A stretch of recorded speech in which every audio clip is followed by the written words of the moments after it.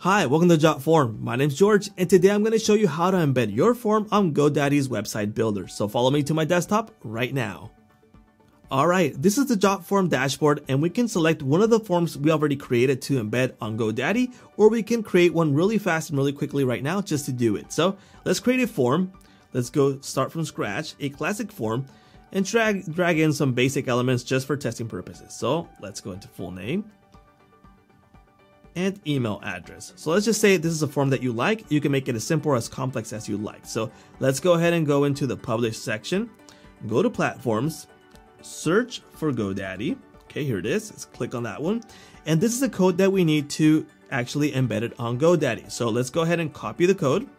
And now let's go ahead and go over to GoDaddy. You should be in the GoDaddy website builder to actually do this. So this is the GoDaddy website builder, and we're gonna add this section right here, which will be right here. Okay, let's add this section there, and we are going to add it in the HTML code. All right, so we select search for HTML, select embed code right here, and let's write our custom code right here. So let's copy the code right there, and here is our form. Did you see how easy that was? Now we can go ahead and publish, save.